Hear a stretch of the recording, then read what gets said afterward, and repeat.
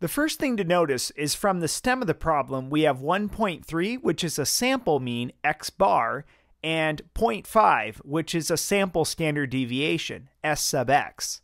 The first assumption we'd have to make is the random assumption. We must assume the sample jumps represent a random sample of all bullfrog jumps. This assumption is not met. This sample of competing frogs likely has an average jump distance that is greater than the bullfrog population. After all, they were selected to compete in a jumping competition. They're not just the average bullfrog. The next condition is the independent condition. We must assume that each jump is independent of the other jumps. This assumption might be met, but we really don't have any information about whether one jump is affecting the distances of the other jumps. The last assumption is the normal condition.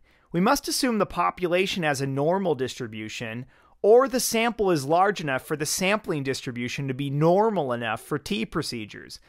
So that could be a pretty small sample because T is a fairly robust procedure. But it's still something we need to check. This is likely a met assumption, as long as the scientists grabbed at least a decent sized sample of frogs, say 15, 20, or 30, or much more, we should have the normal condition met. Let's use the four-step process on this one. So state, we wish to construct a 95% confidence interval for the true mean jump distance in meters for all bullfrogs.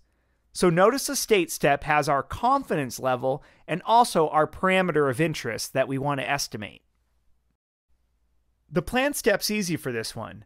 We'll construct a one sample T interval for mean and we'll assume the conditions have been met. So normally we'd have to check all the conditions, but we did that in part A, and we made an assumption they're all met. The other thing we need in our plan step is our inference procedure. So in this case, it's a one sample T interval. For the do step, our confidence interval is going to be x bar plus or minus a margin of error, T star times s sub x over the square root of n, where x bar is 1.3 and s sub x is 0.5 from the stem of the problem. Now we need to figure out what T star is, so let's draw a T distribution.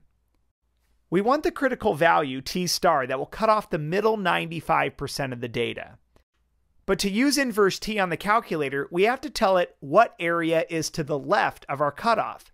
So our cutoff right here actually has 97.5% of the area to the left, because it includes the middle 95% plus that tail area on the left of 2.5%. We also have to say 39 degrees freedom. That's our sample size of 40 jumps minus 1. So here's how to use inverse T on the calculator. Press second, then vars. This is your distribution menu. Go down to inverse T, and again, we're going to feed it 0.975 for an area. That's all the area to the left of this T star here, the middle area plus that one tail. Degrees freedom is 39. And we'll press enter on paste and enter again.